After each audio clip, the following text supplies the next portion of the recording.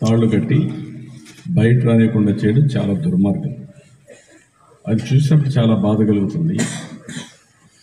నిన్నటి వరకు ఒక ముఖ్యమంత్రిగా ఉన్న వ్యక్తికి ఇలాంటి ట్రీట్మెంట్ ఇవ్వడం అనేది చాలా బాధేస్తుంది, ఆవేదనేస్తుంది. అది నేను తప్పు చేసి కాదు. దళితుల హక్కులు కాపాడడానికి పోరాడే సమయంలో ఇలాంటి అవమానాలు, ఇలాంటి దారుణాలు, ఇలాంటి అమానుష్యాలు జరిగే పరిస్థితి వస్తూ ఉంది. ఏది ఏమైనా ఈ ప్రయత్నం కొనసాగిస్తా ముందుకు పోతాం తప్ప వెనక్కి తిరిగే సమస్య. ఆ శిబిరం అట్లనే ఉంటుంది.